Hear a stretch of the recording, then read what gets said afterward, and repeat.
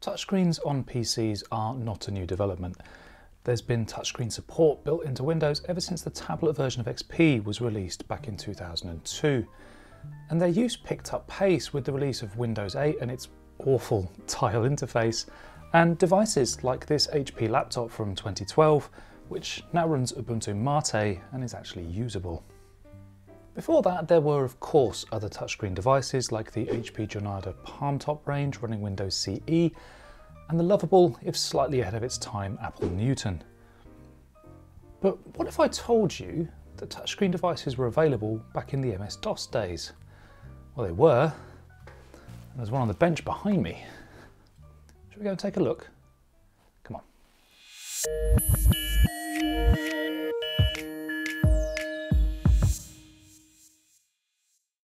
So this is the HP 150 from 1983. It was released in response to IBM's original 5150 PC and sought to differentiate itself from various other IBM clones on the market by offering something that no other commercially available microcomputer had offered to this point. There's no trickery here. I'm actually controlling this machine using my finger. How cool is that?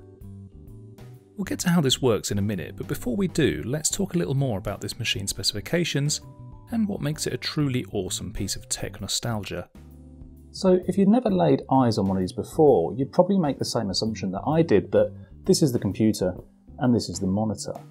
But actually, much like the Apple Macintosh that will come out a year later, the computer is held inside the monitor itself. And actually, if I pick this up and turn it around, you can see all of the I/O on the back here. This is actually just the disk drive unit. Our drive unit here is model 9122 and has two 3.5-inch floppy drives which use 720KB disks. But other units were available for the HP 150, including some models which included a fixed hard disk as well. No such luck for us though, we'll be booting solely from floppies it seems. This unit connects to the computer via an HPIB bus, otherwise known as IEEE 488. This is a short-range 8-bit parallel bus developed in the 1960s, which allowed data to be easily fed into this computer's 8088 CPU, which also used an 8-bit bus. If the interface name sounds familiar to you, that's because it's the same interface standard that was used on the Commodore PET. So with the storage unit concisely explained, let's refocus for now on the actual computer. The overall dimensions on this thing are pretty small at roughly 12 inches cube, though it looks larger due to the relatively small cathode tube. That's a 9-inch display provided by Sony, capable of 80-column text mode as well as bitmap graphics at 512 by 390 pixels. Round to the back you've got the power supply section at the top right, with the machine's on-off switch being easily accessible by just reaching around the monitor. Below that you've got the standard AC input as well as an AC output for driving the disk module below. Below that you've got the system board section on this back plane. There's a removable battery clip here, and this machine takes standard LR1 batteries to power the real-time clock and preserve other settings. Below that you've got two standard RS-232 ports with 25-pin connectors, with the left one here also being capable of supporting the newer RS-422 standard, which can transmit data at speeds of up to 10 megabits per second. In 1983! Whew.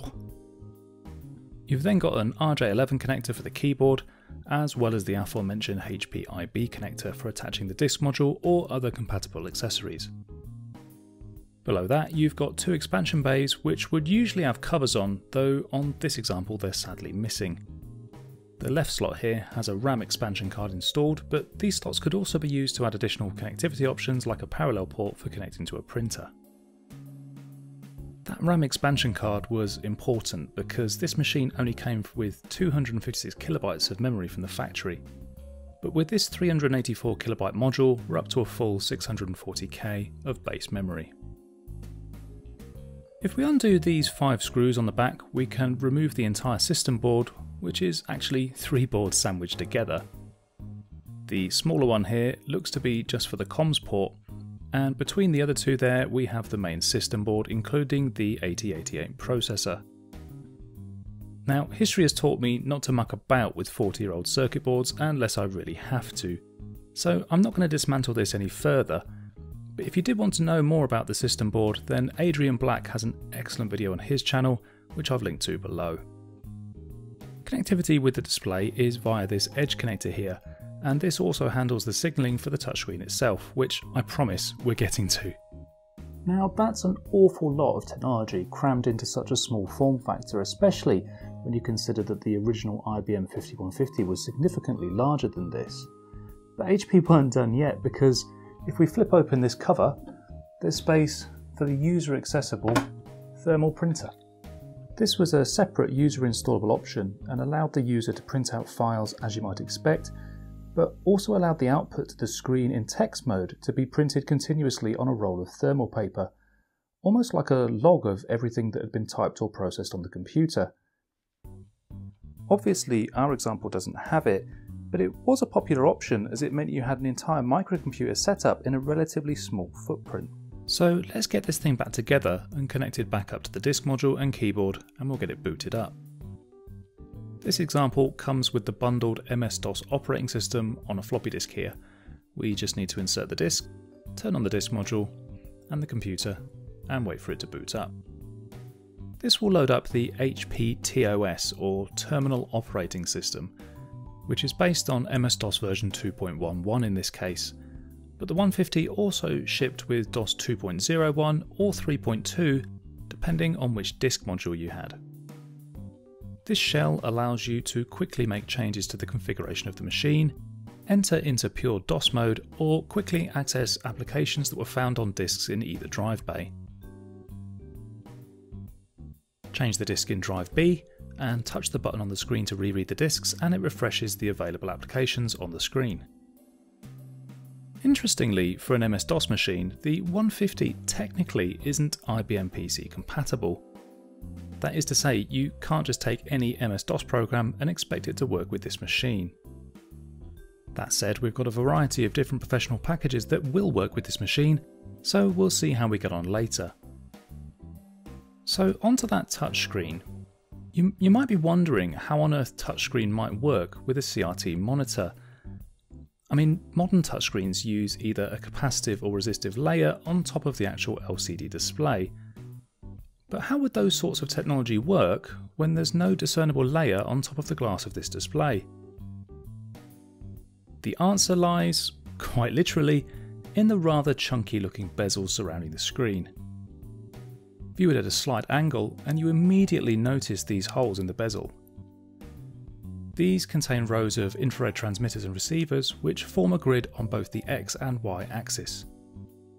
These pass beams of invisible light from side to side and top to bottom, and when you interrupt those beams with a finger, or any other implement I suppose, the 150 is able to interpret where the user was intending to touch the screen.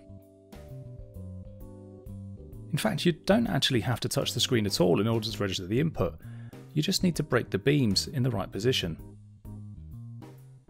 You can see how this works in more detail if you look at this spare bezel included with this machine. The infrared diodes are in these rows around the edge, and the changes in state are fed into these multiplexer chips, and the outputs sent via this 10-pin connector on the edge back to the system board. Please don't ask me to explain that in any more detail, because I can't. The resolution of the matrix is quite small. You only have 14 rows and 21 columns, meaning you only have a total of 294 touch points on the screen.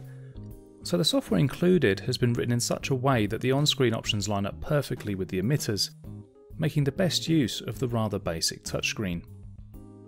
So what's this machine actually like to use? Well, the touchscreen is actually surprisingly intuitive considering the basic technology at play here. In terms of the bundled software, there are quite a few different productivity apps included on our disks here, and most have been rewritten in part to take advantage of the touchscreen. A quick look online shows a fair few other packages were also made for the HP 150, including the likes of MS Word, Lotus 123 and even AutoCAD. In fact, there was even a version of Windows made exclusively for the HP 150, and it did support some of the touch features. But sadly, it can only be installed to a hard disk, which we don't have, so can't test it. Even without Windows though, there's plenty to keep the 150 in use as a home or office microcomputer back in 1983. And its success was enough to keep HP on the touch input track for a little while longer, with them releasing the HP 150-2 in 1984 and continuing to sell the original HP 150 as a terminal for their line of microcomputers well after this date. In 1985 though, HP would release the Vectra in a drive to be fully compatible with the IBM PC, and thereafter the HP 150 would be resigned to being a footnote in early microcomputer technology. What a footnote it is though. I'm quite enamoured with it really. What do you think? Thank you for watching this video. If you've enjoyed it, please consider leaving a like, and if you're a fan of this kind of content, you can check out some more of my videos on the screen now, right next to that subscribe button.